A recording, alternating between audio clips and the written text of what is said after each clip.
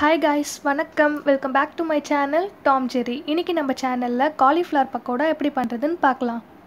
என்னோட சேனலை இன்னும் சப்ஸ்கிரைப் பண்ணாம இருந்தீங்கன்னா மறக்காம சப்ஸ்கிரைப் பண்ணிக்கோங்க. கூடவே இருக்க பெல் பட்டனையும் கிளிக் பண்ணிக்கோங்க. அப்பதான் நெக்ஸ்ட் டைம் வீடியோ அப்லோட் பண்ணும்போது உங்களுக்கு நோட்டிஃபிகேஷன் வரும். காலிஃப்ளவரை நான் குட்டி குட்டியாக நறுக்கி இப்போ ஹாட் வாட்டரில் போட்டு வச்சுருக்கேன். ஹாட் வாட்டரில் இப்போ எடுத்துருக்க குவான்டிட்டிக்கு ஏற்ற அளவுக்கு சால்ட்டும் ஒரு பிஞ்ச் ஆஃப் மஞ்சத்தூளும் போட்டு வச்சுருக்கோம். ஒரு 2 minutes கழிச்சு பார்த்தீங்கன்னா வெந்திருக்கும். 2 minutesல நம்மளோட காலிஃப்ளவர் நல்லா க்ளீனாக இருக்கும். இப்போ நார்மல் வாட்டர் கொஞ்சம் ஆட் பண்ணி வாஷ் பண்ணிடலாம். காலிஃப்ளவர் பக்கோடா செய்கிறதுக்கு நம்ம மாவு ரெடி பண்ணிடலாம். இப்போ கடலை மாவு 2 tablespoon ஆட் பண்ணியிருக்கேன். உங்கள் குவான்டிட்டிக்கு ஏற்ற மாதிரி நீங்கள் ஆட் பண்ணிக்கோங்க. அரிசி மாவு 2 tablespoon ஆட் பண்ணியிருக்கேன். நான் எடுத்து வச்சுருக்க குவான்டிட்டிக்கு இவ்வளோ போதும். ஒரு டேபிள்ஸ்பூன் நார்மல் கார்ன்ஃப்ளவர் மாவு ஆட் பண்ணியிருக்கேன். ஒரு பிஞ்ச் ஆஃப் மஞ்சள்தூள் ஆட் பண்ணியிருக்கேன். நான் எடுத்து வச்சுருக்க குவான்டிட்டிக்கு சால்ட் அட்ஜஸ்ட் பண்ணிக்கிறேன். சால்ட் ஆட் பண்ணியிருக்கேன். நீங்கள் எவ்வளோ குவான்டிட்டி எடுத்துருக்கீங்களோ சால்ட் போட்டுக்கோங்க. ஒரு டேபிள்ஸ்பூன் நார்மல் மிளகாப்பொடி போட்டிருக்கேன். கொஞ்சோண்டு கேசரி பவுடர் ஆட் பண்ணிக்கோங்க. நான் வந்து கேசரி பவுடர் ஆட் பண்ணியிருக்கேன். உங்களுக்கு வேண்டானா நீங்கள் ஃபுட் கலர் ஆர்டிஃபிஷியலாக வேண்டானா நீங்கள் அவாய்ட் பண்ணிக்கலாம்.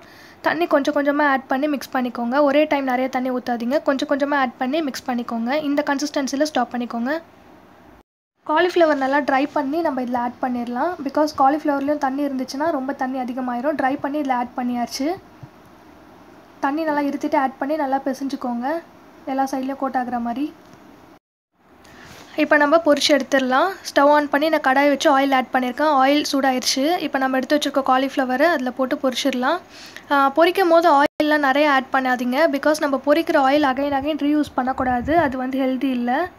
ஸோ நீங்கள் ரொம்ப பொரிக்கிறதுக்கு ஆயில் யூஸ் பண்ணாமல் கம்மியாக யூஸ் பண்ணிவிட்டு 2 வாட்டி கூட 2 times கூட போட்டு பொரிச்சு எடுத்துக்கோங்க. நல்லா கோல்டன் ப்ரௌன் கலரில் வருது. நம்மளோட காலிஃப்ளவர் சுவையாக ரெடி ஆக போகுது.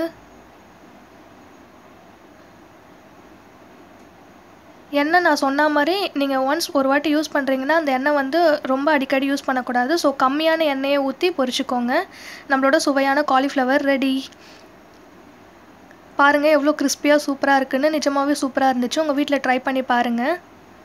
இதோ செகண்ட் டைம் இந்த மாதிரி 2 times போட்டு கூட பொரிச்சு எடுத்துக்கோங்க. ஒரே டைமில் நிறைய எண்ணெய் ஊற்றி போடணுன்ற அவசியம் கிடையாது. கொஞ்சம் கொஞ்சமாக எண்ணெய் ஊற்றி கூட நீங்கள் ஆட் பண்ணிக்கலாம் காலிஃப்ளவரை. நான் கொஞ்சோண்டு கர்ட் லீவ்ஸ் வந்து ஆயிலில் ஆட் பண்ணி கொஞ்சம் பொரித்து அதில் மேலே போட்டுடுறேன். நல்லாயிருக்கும் கிறிஸ்பியாக. என்னோட சேனலை இன்னும் சப்ஸ்கிரைப் பண்ணாமல் இருந்தீங்கன்னா மறக்காமல் சப்ஸ்கிரைப் பண்ணிக்கோங்க. கூடவே இருக்க பெல் பட்டனையும் கிளிக் பண்ணிக்கோங்க. அப்போ தான் நெக்ஸ்ட் டைம் வீடியோ அப்லோட் பண்ணும்போது உங்களுக்கு நோட்டிஃபிகேஷன் வரும். பை த சைடு இப்போ என்ன பண்ணியிருக்கேன்னு பார்த்தீங்கன்னா காலிஃப்ளவர் அண்ட் டல்கானோ காஃபி பண்ணலான்னு. இப்போ ரொம்ப ஃபேமஸாக இருக்குது அந்த டல்கானோ காஃபி. ஆல்ரெடி என்னோட சேனலில் நான் போட்டிருந்தேன். டியூ டு சம் இஷ்யூ நான் அதை டெலிட் பண்ணிவிட்டேன். அகைன் ஒன்ஸ் நான் ட்ரை பண்ணியிருக்கேன். இதில் பார்த்தீங்கன்னா ஒரு 2 tablespoon coffee powder, 2 tablespoon sugar add பண்ணியிருக்கேன். ஒரு 2 tablespoon வாட்டர் ஆட் பண்ணிக்கோங்க. Hot water. நான் இன்றைக்கி கொஞ்சம் நிறைய வாட்டர் ஆட் பண்ணிட்டேன். நீங்கள் கம்மியாக 2 tablespoon மட்டும் ஆட் பண்ணுங்கள். நான் இன்றைக்கி வந்து இந்த பிளெண்டர் யூஸ் பண்ண போகிறேன். நீங்கள் வாட்டர் கம்மியாக யூஸ் பண்ணிக்கோங்க. லைக் 2 tablespoon சுகர் ஆட் பண்ணுறீங்கன்னா 2 tablespoon வாட்டர் ஆட் பண்ணிக்கோங்க. நான் இன்றைக்கி நிறைய யூஸ் பண்ணிட்டனால எனக்கு கொஞ்சம் கன்சிஸ்டன்சி திக்காக வராமல் கொஞ்சம் தண்ணி ஆயிடுச்சு. இந்த மாதிரி கன்சிஸ்டன்சியில் இல்லாமல் கொஞ்சம் திக்காக ரெடி பண்ணிக்கோங்க.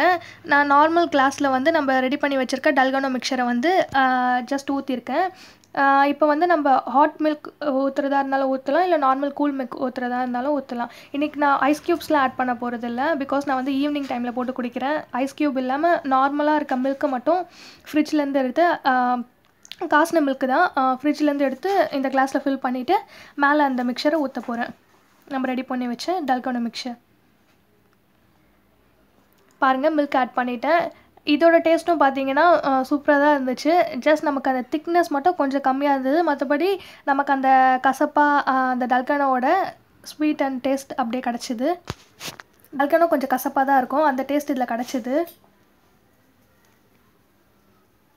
நான் மேலே அதை ஊற்றிக்கிறேன். நான் ரெடி பண்ணி வச்சுருக்க மிக்சரை. எனக்கு பார்த்தீங்கன்னா இப்படி தான் வந்துருந்து. ரொம்ப திக்காக இல்லாமல் கொஞ்சம் மீடியமான, கொஞ்சம் வாட்டரியாக கூட வச்சுக்கலாம். இந்த மாதிரி எனக்கு கன்சிஸ்டன்சி கிடச்சிது. பட் இதுவும் கொஞ்சம் டேஸ்ட்டாக தான் இருந்துச்சு. நான் உங்களுக்கு டீட்டெயிலாக வேணும்னா சொல்லுங்கள். தனியாக டல்கானோ காஃபி எப்படி பண்ணுறதுன்னு செப்பரேட் வீடியோவில் போடுறேன். உங்களுக்கு டீட்டெயிலான வீடியோ வேணும்னா எனக்கு கமெண்ட் செக்ஷனில் நீங்கள் எனக்கு சொல்லுங்கள். கண்டிப்பாக நான் நெக்ஸ்ட்டு தனியாக டல்கானோ வீடியோ போடுறேன். இது ஜஸ்ட் நான் பண்ணேன் அப்படின்றதுக்காக உங்களுக்கு காமிக்கிறேன் எப்படி பண்ணேன் அப்படின்றத. இது டல்கோனாவா கேப்பச்சினோவான்னு இல்லாமல் ரெண்டுமே மிக்ஸ் பண்ண மாதிரி வச்சுக்கலாம். அப்படி ஒரு டல்கோனா காஃபி ரெடி பண்ணியிருக்கேன். பிடிச்சிருந்தால் லைக் பண்ணுங்கள், ஷேர் பண்ணுங்கள். தேங்க்யூ.